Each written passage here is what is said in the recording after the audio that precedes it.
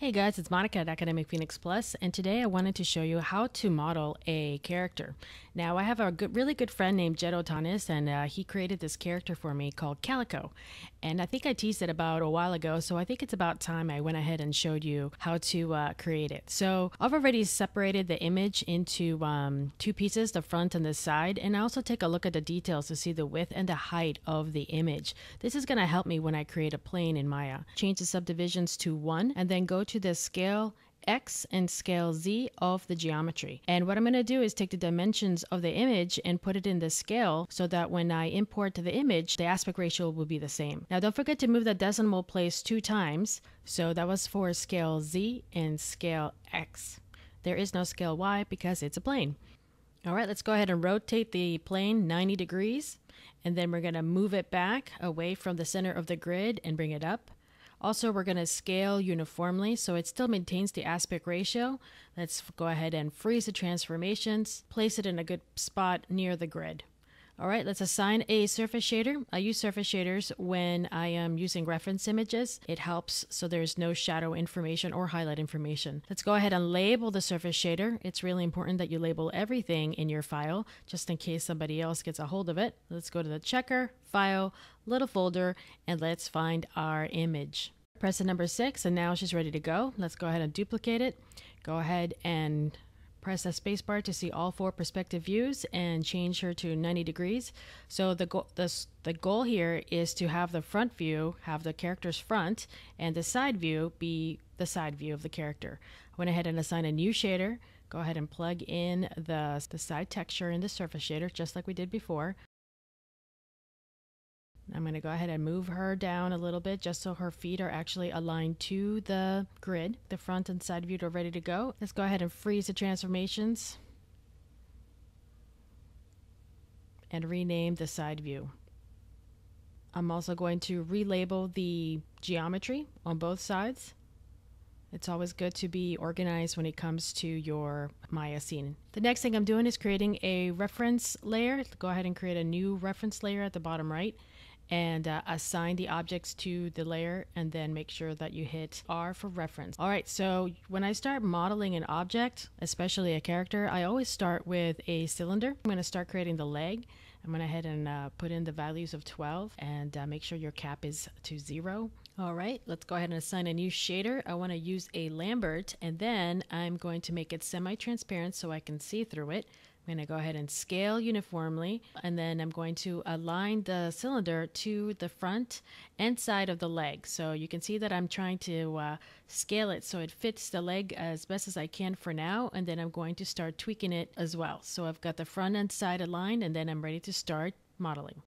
Then I'm going to go to vertices and start scaling. Now I scale on one area. I don't scale uniformly. Make sure that you grab that blue line. So it's always about scaling and moving, but only scale in one direction because right now we're just focusing on the side view.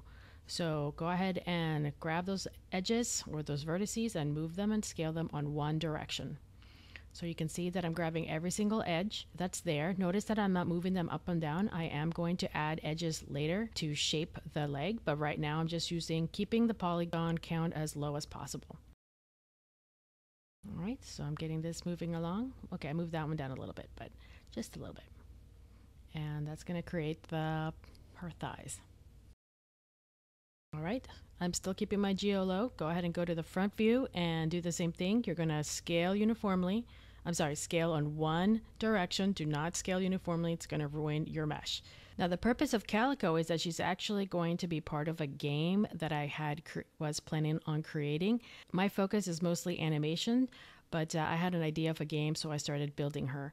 And I've been playing around a little bit with Unreal and Unity, so I wanted to see if maybe perhaps I can actually create a game. So she is actually a character that I created for a game about looking for cats. So I'll let you know more as time goes on. All right, so the next part is actually adding more geometry to the mesh. So you want to go ahead and shift right click, insert edge loop tool. And again, just be careful. You want to scale on one angle, or one direction. You don't want to scale uniformly. So make sure you remember that when you start doing this. So again, I can move it, I can scale it, but avoid scaling uniformly. The knee is actually really important. You want to make sure that it has enough geometry to bend. So for example, at least 3 edge loops around the knee. You can see that I'm actually creating maybe about 4 edges, and that's going to be important for later. But I just want to make sure that the knee always has enough edges to so the character can bend the knee without breaking.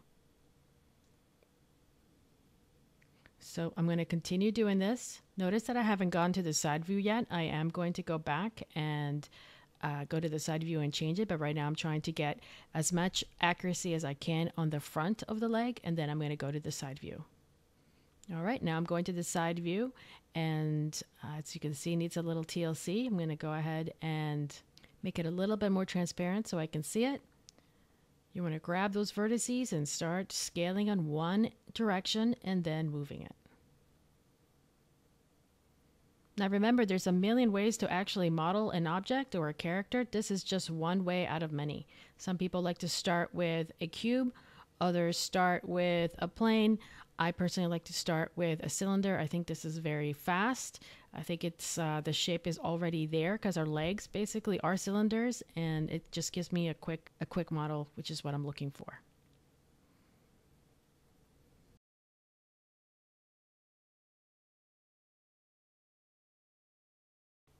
So as you can see, we're going to continue doing that.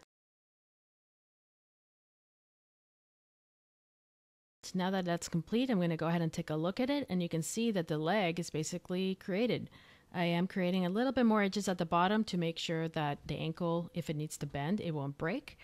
And that is how you create the leg. Let's go ahead and delete the top and bottom of the leg, and that's it.